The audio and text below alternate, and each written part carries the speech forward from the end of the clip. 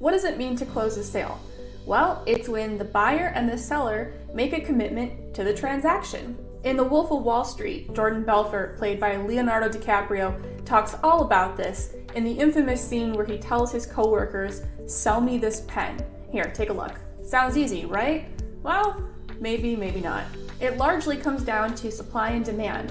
You either have to create demand around your product or answer to an already existing demand. You have to tell your customer, hey, you really need our product if you want to be successful. Really dig into their pain points and explain how your product can resolve those issues. Rookie marketers will try to sell their product or service to everyone, but the real pros know that they have to weed out the customers who have a real need for it. Now here's the million-dollar question. How do you close the deal?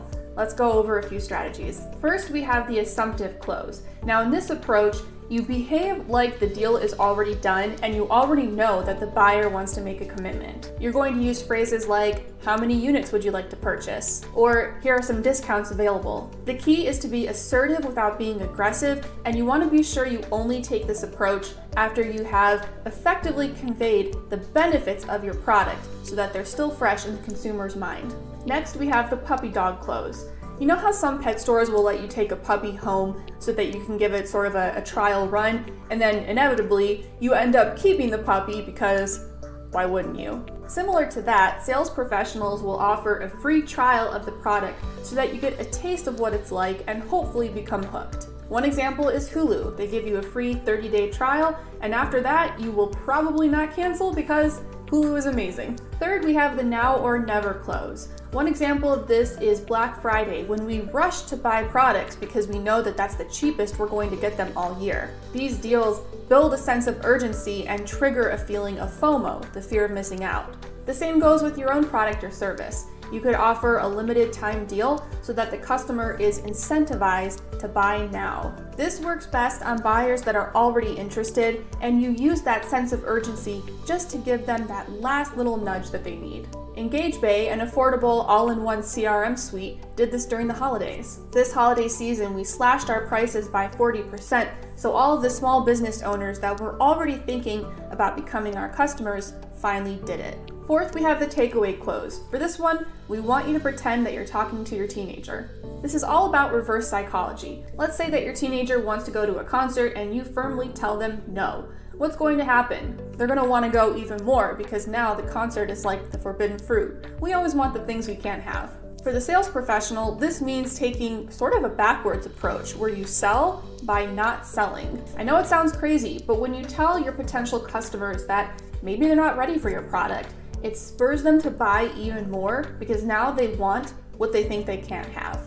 If you want to learn more about this controversial approach, we have a whole separate video on how you can sell better by not selling. Next, we have the summary close. There's a good chance that your potential buyer is juggling multiple offers and opportunities. So how can you make sure that you stand out from your competitors? By summarizing the benefits and the features of your product and reminding them of how your product can solve their problems. When you're concise and repetitive, there's a greater likelihood that you're always going to be stuck at the front of their mind. Kind of like when you get a song stuck in your head. Next, we have the 1 to 10 closing technique. With this technique, after you've pitched the customer, you bluntly ask them where they are on a scale of 1 to 10. 1 being not interested in your product at all, or 10 being very interested. If they answer somewhere between 1 and 6, you can say something like, whoa, I was way off. What were you actually looking for? And at this point, you kind of need to start over and really listen to them. If they're anywhere between 7 and 8, you can say something like, okay, we're getting close, but why weren't you a 6? This encourages them to talk about all of the things that they like about your product. And if they're a 9 or a 10, you can say, awesome, let's start filling out paperwork. A lot of salespeople make the mistake of rambling nonstop and not really listening to their customers, and that means that the customer is just going to lose interest. With this approach, you keep them engaged and also encourage them to give you really valuable feedback.